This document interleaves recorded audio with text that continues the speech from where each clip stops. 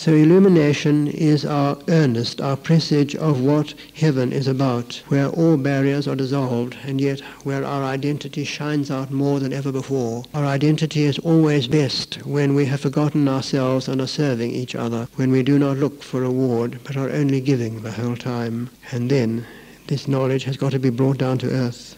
This is why mysticism is so crucially important in the world on a purely utilitarian level. Many people feel that this whole mystical thing is for a sort of cultural elite. It really has no value at all with all the unemployment and nuclear trouble, etc. But actually, until we have this knowledge and can bring it down, there can be no solution of the terrible problems around us, whether they are the problems of the Middle East or Ireland or anywhere else. It is only when there is a changed consciousness in all people based on this level that people may begin to love each other. All political maneuverings are irrelevant until there is love.